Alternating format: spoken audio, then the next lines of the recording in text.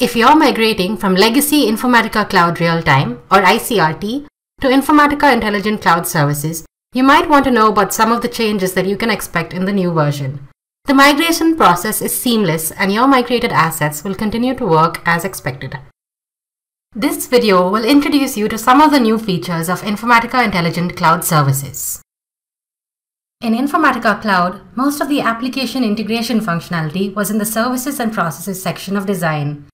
Most of the application integration console functionality was in the Services and Processes section of Monitor. Use the Administrator service to perform administrative functions like configuring users and secure agents. Use the Data Integration service to create, organize, and run mappings, tasks, and task flows. Other services like Discovery IQ and Integration Hub might be available depending on your license. Let's use application integration to explore some of the new functionality in IICS. One of the key new features in IICS is the ability to organize your assets into projects and folders.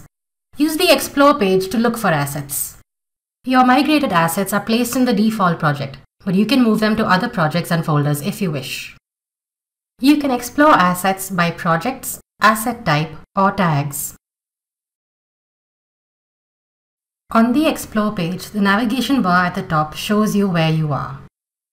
Your projects and folders can contain different types of assets. You can also explore by asset type. Another key feature is the ability to configure custom permissions for assets and folders. Custom permissions enhance security by restricting access to certain users or groups. To configure custom permissions, select a user and then click Add.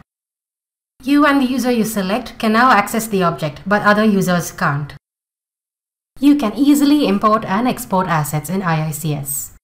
You can export a single asset or a folder or a project. IICS automatically includes dependent assets in the export file. Import assets from the All Projects view of the Explore page. You need to have an exported IICS zip file on your system to import assets.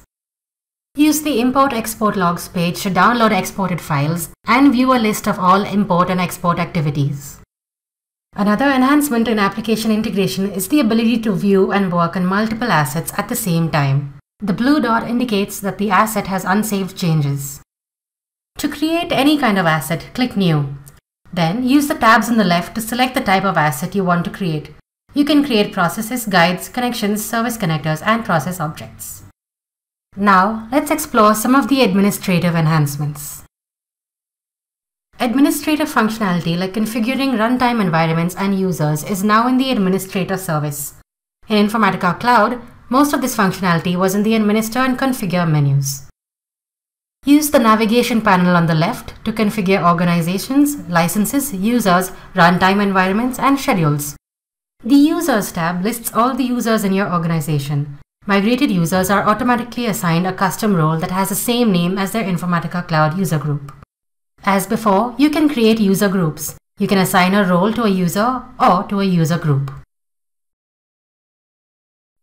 IICS contains predefined roles for common user functions like administration, asset design, and asset invoke. Use the Runtime Environments page to configure process server settings and use the Permissions page to view and manage licenses.